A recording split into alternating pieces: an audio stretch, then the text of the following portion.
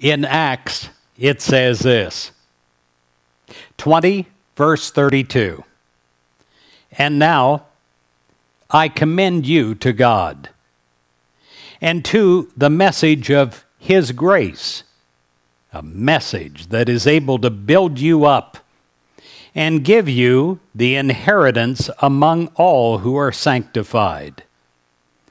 I pray that you have God's grace today, and I pray that you are built up today in that grace. I pray that you are accepting your inheritance from God. Thank you, God, for your unconditional love. Thank you, God, for your constant guidance. How often do we truly listen to ourselves, to our own thoughts, to our conversations with others?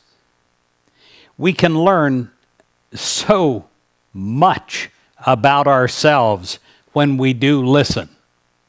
I've listened in the past and I've said to myself, did you really say that? Why did you say that?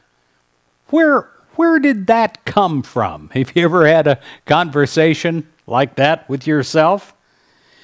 However, there is a deeper level of listening that brings out an even greater understanding. In silence, you listen to the indwelling Spirit of God.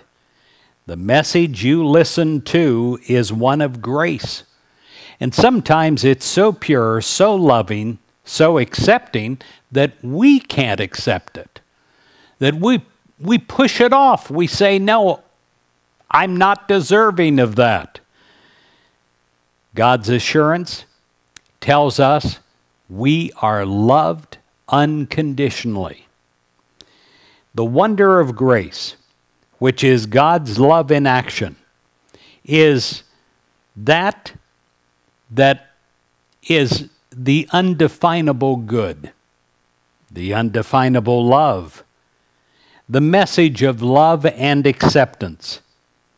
The more that we want to be loving and accepting of ourselves and others, we allow this grace to come in us and then to overflow from us onto others.